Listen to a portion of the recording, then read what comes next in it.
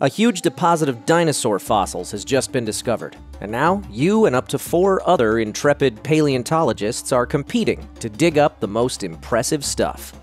Fossilis by Kids Table Board Gaming.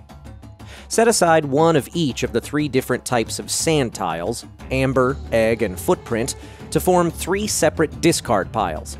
Then take all the bones and hammers and do your best to sprinkle them evenly throughout the dig site without paying too much attention to where everything ends up.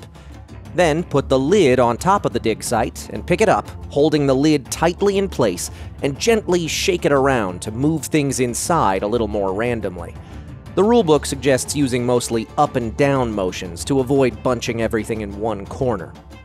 Slide the site map into place under the lid, then remove the lid and put it back in the box. Then build up the terrain with the help of all the other players to speed setup along, according to the following rules. The bottom layer consists of only 4 gray stone tiles, and only on the 4 spaces marked with an X. Every other space must be either brown clay or yellow sand. Finish the bottom layer before starting on the top. On the top layer, any tile can be placed anywhere except in the 4 corner spaces, and stone cannot be stacked on top of stone. Only 10 tiles will be placed on the top layer. Once the tiles are placed, insert the blocker between 2 of the side posts, hold it down tight, and use it to keep the tiles where they are while you slide out the site map. Then, flip the site map onto the score tracker side, the blocker onto the player aid side, and set them both near the dig site where everyone can reach them. Draw 9 random skill tokens to place face up on the skill display, returning extras to the box. If you're not into players being openly aggressive toward each other, you can replace any skill tokens with the little blue frowny face on them. Shuffle the events deck, draw 3 cards, and stack them face down on the event space without looking at them. The rest can go back to the box. Make a supply pile of all 40 of the plaster cubes. Then move 4 cubes for each player on top of the event stack to form what's called the plaster pool. Keep the supply and the pool separate from each other, and keep the tweezers handy. Shuffle the dinosaur deck, deal 4 cards face up to the dinosaur display, and leave the rest in a face-down draw pile nearby. Shuffle the tools and supplies deck separately, deal 2 cards from each face up to the market display, and leave the rest of each deck in face-down draw piles. Give each player a player mat and matching paleontologist meeple, and put each player's score token next to the score track. Decide who's going to go first, give them the first player token, and, in reverse player order, each of you will place your meeple on an empty corner of the dig site. In a 5-player game, the center tile of the site is also available. Your turn consists of 3 steps. Most actions only cost 1 energy, but there are a couple that cost more. Every turn you start with 4 energy, and you can use it to take actions in any combination, any order, any number of times, as long as you still have the energy to spend. The player aid has a quick reference of them all, but we'll go over them here too. Take 1 plaster from the pool and put it on the storage area of your mat. If the pool ever runs out, it triggers an event, which will eventually lead to the end of the game, but we'll talk about that later.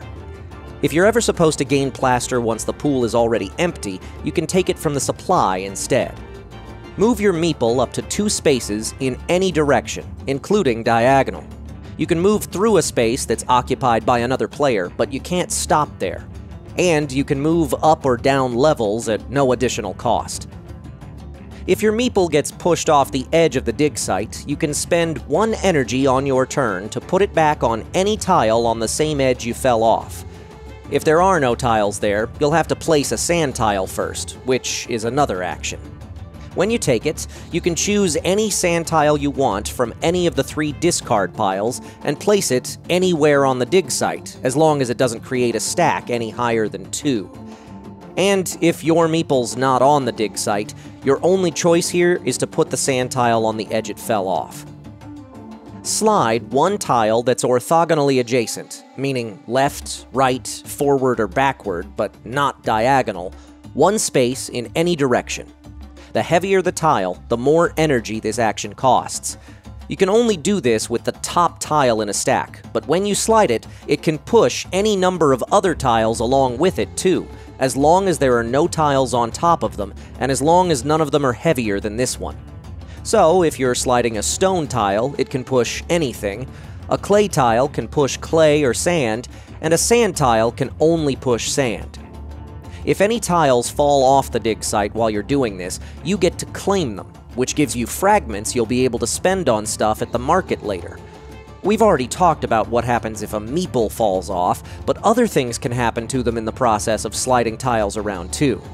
If a top layer tile pushes a meeple on the bottom layer, they simply move to the next adjacent space. If that space has a tile on the top layer, the meeple jumps up there. It doesn't get squished. If the meeple is pushed into an open pit where there is no tile, its owner fishes it out and puts it next to the board on any side they choose, as if they fell off. If a meeple is pushed into a space occupied by another meeple, the second one is pushed ahead to the next adjacent space. If your meeple is orthogonally adjacent to a pit, you may spend 1 energy and the appropriate amount of plaster cubes to extract a hammer or bone from that pit using the tweezers. Any plaster you spend goes to the supply, not back to the pool. Bones you extract go into the storage on your player mat, where you can save them for later or freely assign them to the dinosaur card in your lab. Once a bone has been assigned to a dinosaur, it can never be removed. If you extract a hammer, immediately trade it for one of the skill tokens available on the skill display. Put that token in the leftmost of the 3 skill spaces on your mat. When you cover up the shield symbol on the second and third spaces, that means you won't be scoring those victory points at the end of the game, so make sure the skills are really worth it. And note that since hammers are cheap and don't cost any plaster, you're only allowed to extract 1 of them per turn. Once you've finished taking whatever actions you're going to take on your turn, you have the option of spending fragments you've earned on one of the available tool or supplies cards in the market. The fragment cost for each card is at the bottom, and if you have to overpay because of how the fragments are split up on your tiles, you don't get any change back. Replace the card you buy with a new one from the corresponding deck. Supplies cards will award you with some combination of plaster, bones, and victory points. If a supplies card gives you plaster, take it from the pool right away. Then, flip the card face down unless it gives you a bone. In that case, keep it face up beside your mat and treat it as if it were any other bone in your storage. Or, if there happens to be a matching bone in the discard pile, take that and flip the card face down. Tools cards are action cards you can use during the action step on future turns. You can't use it on the turn you acquire it because the action step's already over by that point. Using tools doesn't cost any energy, and if they allow you to slide or remove tiles, you don't have to be adjacent to the tile in question. There's no limit to the number of tools you can hold on to. Once you've used a tool, flip it face down. And at the end of the game, you'll score the number printed on the shield on each of your tools, whether you ever use its action or not. After you've done any market shopping you're going to do for this turn, if you don't already have a dinosaur card in your lab, and you have at least one of the bones required for one of the dinosaurs in the display, you can claim that dinosaur by bringing it into your lab. Then, replace the one you claimed with a new one from the deck. As soon as you claim a dinosaur, you have to assign at least 1 bone from your storage to that dinosaur by placing it on the card.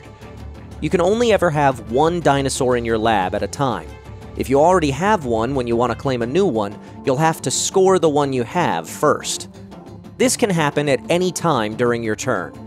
If the dinosaur you're scoring is in your lab and you have all of its required bones, you gain the amount of points shown in the perfect score shield here. If you don't have all the bones for the dinosaur in your lab, you can still cash out for a partial score, where you only gain the number of points indicated for each of the individual bones you've assigned to it. And if you happen to have all the required bones for one of the dinosaurs in the display sitting in your storage, you can skip bringing it to your lab and claim that perfect score right away. Advance your score token to keep track of how many points you've earned, flip the card you've scored face down in front of you, and discard any bones you used in the process. Once the plaster pool is depleted, you'll trigger an event. The active player takes the top card of the event deck without looking at it. Then, at the end of their turn, they'll reveal the card and carry out its instructions. After you've finished resolving it, move 4 plaster per player from the supply to the pool. Since there are 3 events, that means you'll go through 4 full pools before the game ends. Once that 4th pool runs out of plaster, keep going until everyone's had an equal amount of turns, using that first player token as a reference. Then everyone takes one last turn before moving on to final scoring. If you've still got a dinosaur in your lab at this point, score it now for whatever you can get. If you have any empty skill slots, add points based on whatever number or numbers are still visible. If any of your skills award points, make sure you take credit for those too. If you have any bones left over, they're worth a handful of victory points as well, as indicated on your player mat. Note that skulls aren't used by any of the dinosaurs, so if you pick any of those up, you'll only be using them at this stage of the game. For every 2 plaster you've got left, gain 1 victory point. Add points for any applicable tool and supplies cards you bought. Then comes the set collection aspect. Each dinosaur has 3 characteristics, indicated by icons on the top left of the card. If you have at least 3 dinosaurs that share the same characteristic, you'll score that characteristic's bonus according to the chart on your player mat. If you have at least one of all 9 possible characteristics, you'll get an additional 12 points. Lastly, go around the table and see who has the most of each characteristic. For every one where there's a single leader, that player scores another 3 points. If there's a tie for the most, nobody gets anything. With all scores tallied, whoever has the most points is the winner. And that's how you play Fossilis.